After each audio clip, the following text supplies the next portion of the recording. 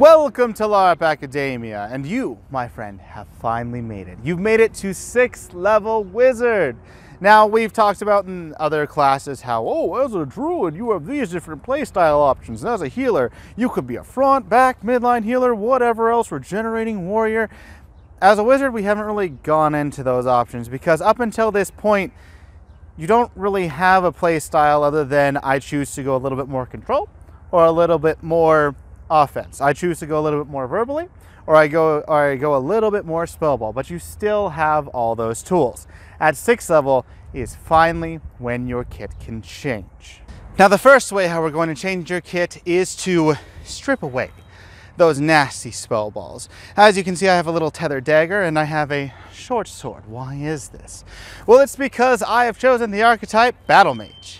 Now, unlike with every other archetype for every other class, instead of just penalizing you for taking something else, doubling the point cost, whatever, you're just straight unable to take those other options as a wizard, which is the most punishing. Why? Well, about half your spells are unavailable to you. You do not have the option to purchase enchantments or spell balls. You're just verbal heavy. There's a few things to take into account when choosing this option. As a battle mage, verbals will go quickly. You are able to go through 15 verbals in a minute. I've done so.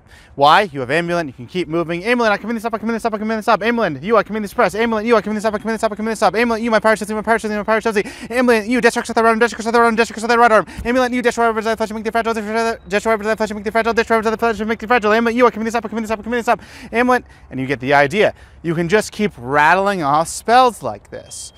Now, some battle mages try to go with the per refresh route where, we're going to make our spells count. We've already talked about quantity over quality in level 4. You want quantity.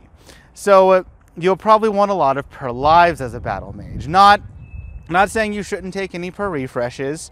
Not saying you shouldn't have a kill combo. In fact, my recommended kill combo is hold person and drag below. That's why I was saying so many hold person incants as a battle mage, since that's your only real one. Well, you can do astral intervention and drag below, but hold person allows you to do more things. So I would recommend to have a sustainable kill combo and to make it so that your spells are replenishable. I have seen many other wizards go out there and say, I'm going to be a Warlock battle mage, and they're pretty much useless because they're getting rid of a lot of the versatility. Now, battle mage has a specific set of uses.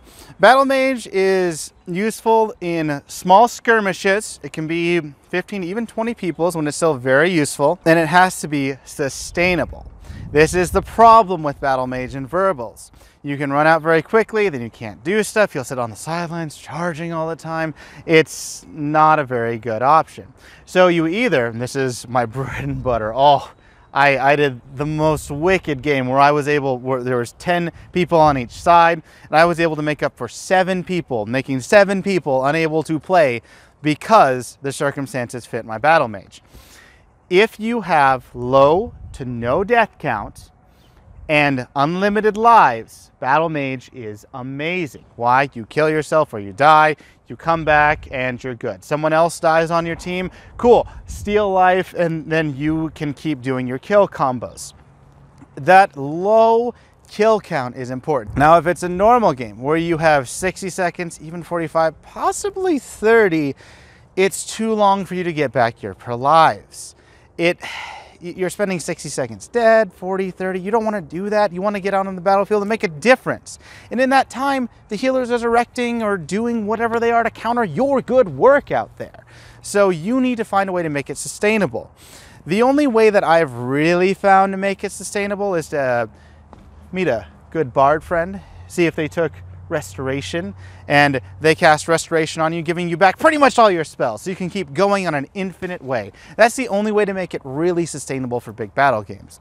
But if your battle game is big with a lot of people, it's not skirmish based, it's just constant fighting, and there is a 45 or higher second death count, it shouldn't be a consideration in your mind if you don't have a bard friend.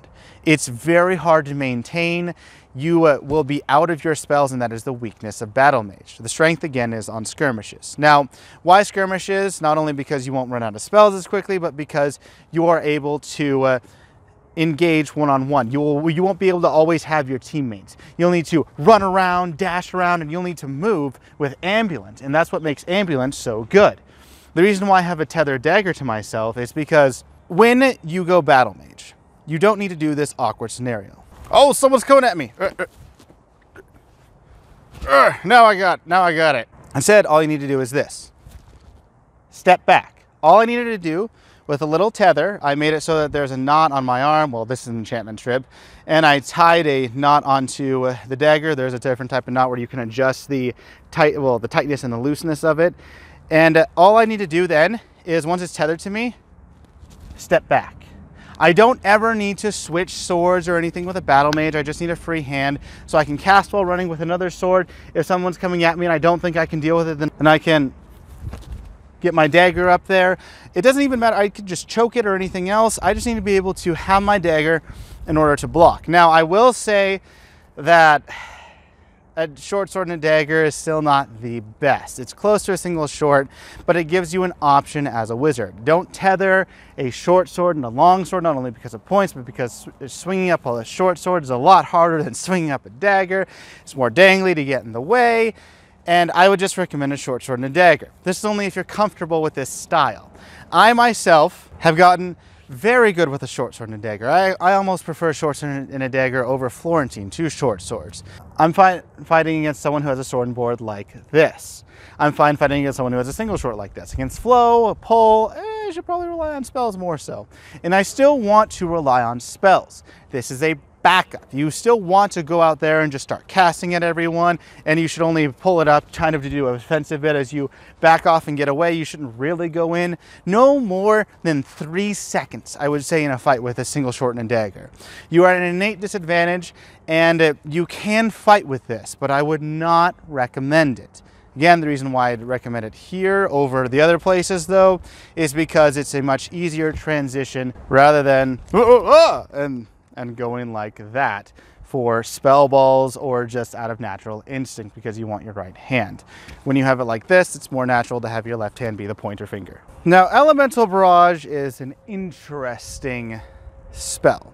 It makes it so that you have Ambulant while casting spell balls, and it also makes you have Swift while casting spell balls. Actually, it's better than Swift. All you need to do is say the name. So, for example, I'm filled with the power of magic. Lightning Bolt. Sphere of Annihilation. And I did that while moving. It's pretty awesome because my ongoing effect is so great. And I also have these little things here. I have a spell ball to throw. I have the Bouquet of Death. I can fit way more spell balls into this. And Elemental Barrage is an interesting option that you have that's actually quite powerful. There are some notes that you want to take on Elemental Barrage though. Elemental Barrage is a powerful spell that's on a timer. So why I say it's on a timer is that as I throw a spell ball, I can't pick it up. If I pick up the spell ball, oh no, my Elemental Barrage instantly ends. So you only have as many spell balls that are on your person. If spell balls fall out, that's a problem. Something other important with Elemental Barrage, something very important with Elemental Barrage is that you want to have an organized spell ball kit. Why have these 3 bags? Or for me to know that force bolts are here. My control spell balls, whether it's Ice Ball, Entangle, or both, are here. Suppression Bolt doesn't exist. I have Lightning Bolt here, Fireball here, Phase Bolt here. Why do I do this? Well, have you ever seen an Evoker? We'll talk about Evoker in a sec, but have you ever seen a person who has just a giant sack and they start pulling out spell balls and they say, Fireball, Lightning Bolt, Ice Ball? That's pretty cool. They're Santa Claus, they're giving people gifts of death, but the problem with that is, let's say a barbarian is charging you and you have a full set of spell balls. You have 37 spell balls, probably. You have 4 Lightning Bolts, 4 Fireballs, 4 Phase Bolts, you have 12 Force Bolts, and you probably have around 6 Ice Balls and 6 Entangles. Now, I reach into that pouch. The barbarian's charging me. I have 12 spell balls that are Force Bolts, 6 spell balls that are Entangles, 6 spell balls that are Ice Balls, 4 spell balls that are Phase Bolts. That means that I have 28 spell balls out of my 37 that will not do anything. That's more than 50%. And I'm not much of a gambling man, but even if you are, you have to admit, those are pretty poor odds to pull out a spell ball and have it do nothing at a barbarian charging at you with a shield. So, you can do what I do and have your spell balls organized. I know if a barbarian is charging at me, I can reach in lightning bolt here. I also know how many lightning bolts I have from the field. I know how many fireballs I have if I want to destroy those shields. I know how many phase bolts if things are getting dicey and there's a lot of monks around and I want to back off. I can feel, just with my arm, how many or around how many force bolts or entangle/ice balls there are. And I can judge what I want to do based on that number. It also gives me the option to pull out accurately what I want. Barbarians charging me and I want to stop them so I can live, lightning bolt. Very quick, very simple. And instead of me just going in and praying to the RNG gods and probably not having my prayers answered because the probability of it actually working is very low. So that is something very important that you need to take into note with Elemental Barrage. We'll talk a little bit more about that with Evoker. Now on to Evoker. If you didn't watch our Elemental Barrage section, please do. It covers a lot of things. It's awesome. They're very synergistic because Evoker makes it so that you can only purchase the verbals that are at range of touch. Oh, that's it, which means most of our verbals aren't worth anything. And you are able to have essentially unlimited Elemental Barrage by making it charge times 10. That's really all it does, is it gives you charge times 10 Elemental Barrage. That's it. That means that you can be a track star forever. You can go out there and say that, you know what, I just bought my balls and I'm gonna go out there and I'm gonna throw my balls at people because I have so many balls to give. Balls all day, balls. And that is what Evoker is about, your balls. Now, Evoker has a very specific time that it's useful. I would say that Battlemage has more uses or overall uses than Evoker. The reason being, you generally are able to charge a spell ball, aim, then throw. You don't need this rapid fire. When you rapid fire, you don't generally think. Most people don't have these nice little pouches to know where your spell balls are at and how many you have. They're not constantly calculating and thinking what they could do, the percentages, the chances, and everything else while they're going. They go out there and they just pull lightning bolt, fireball, and they don't really care. If you take a spell ball, the flame swords of mind evoke, the flame swords of mind evoke, the flame swords of mind evoke, take your target and then throw, is it really that different than lightning bolt? I mean, there wasn't that much of a time difference, and you're not going to want to just rapid fire all your spell balls because one, you have to pick them up, and two, you can't pick them up while you're in Elemental Barrage. So you want to still ration your spell balls if that's the only thing you have, which makes Evoker far less appealing. In fact, it's almost more appealing to just take Elemental Barrage once or twice and not have Evoker. But there are instances for when you want Evoker. You see, Evoker, or Elemental Barrage, is the most damage output in the entire game.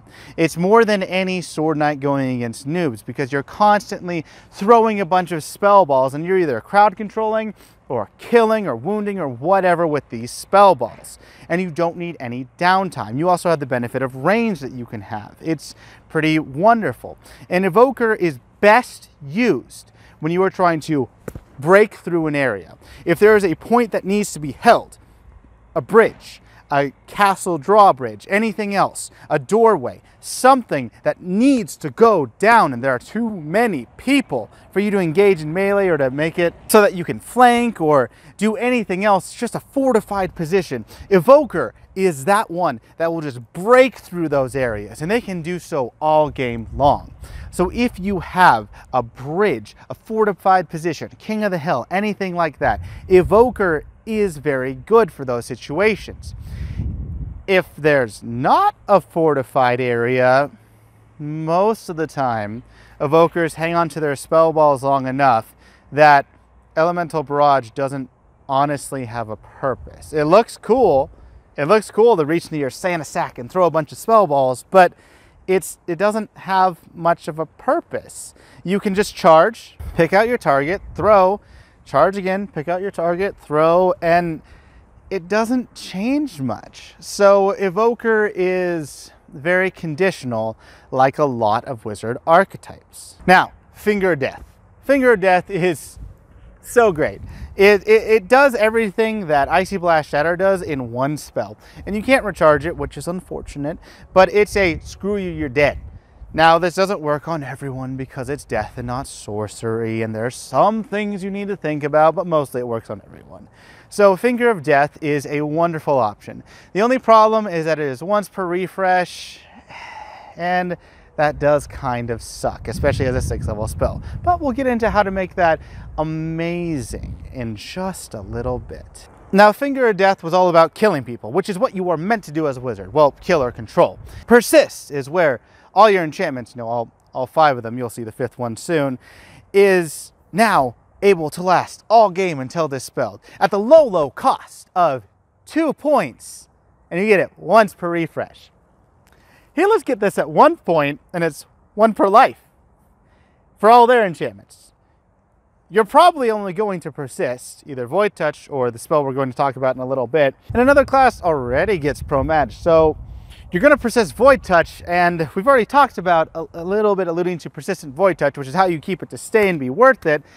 But you're just making a single enchantment cost 3 points to be worth it. And that's usually what you want to do if you want to actually give out Void Touch. At 3 points of high-level magic. So 2 points per refresh. Wow. Great job. Great job. It's absolutely terrible. The only time to take it is with Void Touch, and even then, it's 2 points. That's why it's just so bad when you compare it to healers, or even druids can make other things persistent with Golem. It's just, we got shafted hard when it comes to persist and other enchantments. And even though it is useful, even though it should probably be read, because it is 2 points of your 6th level magic for 1 to maybe 2 spells, oh, it's so frustrating. It's so frustrating for us to even take. And really, it's just bad, and it feels terrible when we take it. Now, one reason why you'd want to take it is protection from magic. We talked about Void Touch, yes.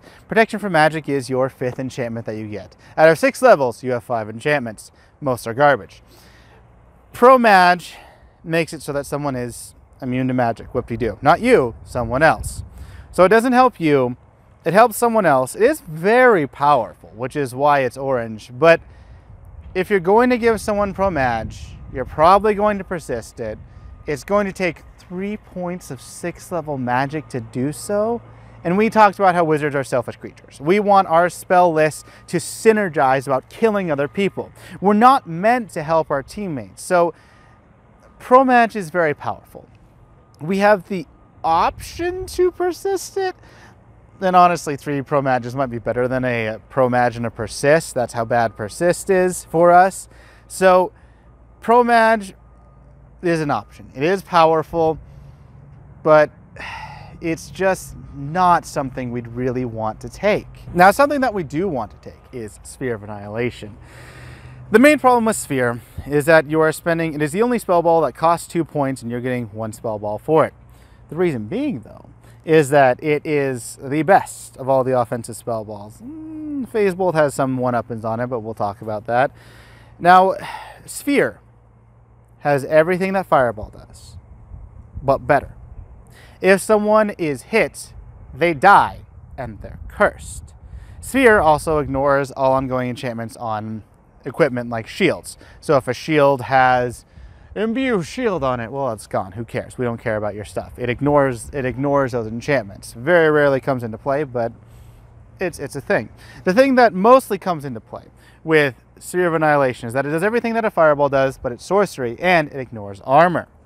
So let's say a warrior comes out, 6 points Ancestral Armor, Sphere hits him on the chest, Ancestral Armor, you're dead. It's like, point, no, you're dead. It's like, point, doesn't affect that, you're dead. Like, what? As they're confused because their Ancestral should affect spell walls, but your Sphere doesn't care. They're dead. Now, aside from warriors and making them cry, which is always wonderful, this is also very good for monsters who are not immune to sorcery. Sorcery is the hardest immunity to get in the game. Let's say a monster goes out, I have 6 points of natural armor, or natural ancestral armor, sectional.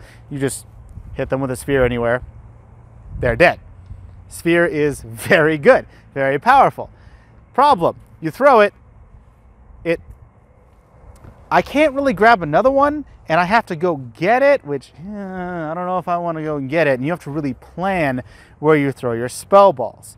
You generally want to do this in a bigger battle game where you want to try to conserve your spell balls, mostly to try and find on the front line so you can pick them up. But Sphere is an even bigger exception, where you want to kind of throw it when they're on your line, maybe at a warrior, someone who has a lot of that armor that you can bypass, and it's very powerful and situational. Now you can use it on anyone. It's great because it's that versatility, but getting it back, reusing it, 2 points of 6th level magic, that's why we can't recommend it all the time. That's why it's not purple, but it is still a very good spell ball. Now, Warlock. Up until now, we've discussed a bunch of different play styles. You have, up until level 6, been subjected to only having your entire kit, not being able to really specialize that much. You don't have a very different play style. You can't base it off of skirmishing. You can't base it off of these areas that need to be breached more so. It's just, it's kind of a play style that's very versatile. Warlock has strangely a little bit of that. Now, the whole point of Warlock is that you strip away a lot of your verbal versatility. You make it so that you can only purchase Flame and Death, and those are doubled. And that's true, but you still have spell balls. Most Warlocks forget this. Most Warlocks end up saying, oh, well, I'm going to be a Battlemage Warlock because that's the best way to utilize my kit. That is dumb. That is dumb. If you ever do a Battlemage Warlock, you're probably the worst wizard out there because they don't synergize that well. A wizard is all about synergy. Instead, think of it this way. I have an entangle. It's subdual, but it's a spell ball, so I can use it. I entangle someone, and then I use Drag Below. I purchase it once, I have 2 per refresh. I now go up, I steal life. Ooh, steal life is death, and it's a verbal, so I have 4 per life. I have 4 of those kill combos per life. Finger of Death is also, Finger of Death is also a death magic, so I can get 8 of those. If I go Warlock and I spend my other 4 points and I've looked apart, then I have 8 Fingers of Death. Ooh, that's pretty good. And if you've kind of got the idea, Warlock is all about killing. It is the best killing version of the wizard. Now you do have some things like pyrotechnics, you have heat weapon, you could theoretically get destroy armor, purchase it once, I now have 4 per refresh, okay. Purchase it twice, I have 8 per refresh, and it gives a reason to use that. But mainly, you are about killing people. You still have your force bolts, you still have your lightning bolt, fireballs, phase. You could get Sphere, I wouldn't recommend Sphere, but you also have your other spell balls to control. I would recommend mainly taking Entangle. And then you just have gone full in murdering people. Now, Warlock is good in games when deaths matter. When you have unlimited lives, it's very hard to justify. In a 60-second death count game, you might have a good reason to take Warlock, but really in those games where lives matter, when people have a certain amount of lives and a quest, whatever else, Warlock is very good for murder. And this is only when, murdering really matters. If you are playing a low death count game of 30 seconds or less, don't bother. 45 seconds, I wouldn't even bother then. And Warlock makes you have to do a few things in order to actually play it right. You can't just go out there and say, hey, I'm going to be a Warlock and I'm going to murder people like most of your lists do. In fact, most of your lists, if you're kind of figuring this out, you need to figure out from the game designer, hey, I just need to know 2 things. Death count, and do we have infinite lives? Then you can make your spell list. But as a Warlock, you also need to talk to your teammates. You need to say, hey, is any wizard or any class that has a lot of dispel, like a druid, who taking a lot of naturalized magic, is anyone going to be able to dispel pretty much all their enchantments? Because if I take Warlock, I can't dispel, which is a very big deal. Taking Warlock could lose your team the game, and I know this sounds dramatic, but that's how important dispel magic is on a big battlefield, especially. you need Dispel Magic, you need to coordinate with your teammates, and you need to use Warlock in the right situation, where all you need to do is kill and focus on it. In those situations, you can become a monster. Now, the last option you have is Word of Mending. The only reason why you would take it is because it's fun to say Spadoinkle, or if there's some game objectives like, oh, siege catapults or whatever. Okay, that's the reason to take Spadoinkle. If you have a 6-point armored warrior, probably a druid's just getting really happy over there because of that and has their Word of Mending, but you could take it as a backup if you want. There are some reasons to take Word of Mending, but not much overall. Now, I would love to hear what you think of Wizard in general in 6th level. You finally have the ability to unlock archetypes and have different play styles. I know it's kind of weird as a wizard, but we also have the most punishing archetypes. So I would love to hear what you think. Do you like Wizard now? Do you like everything that has been presented to you? And if not, why not? Would you rather be a healer who helps people? If so, go have a conscience somewhere else. But until next time, don't forget to like, subscribe, and ding that notification bell so that you can stay up to date on more Amtgard and LARPing material. Until next time, keep LARPing.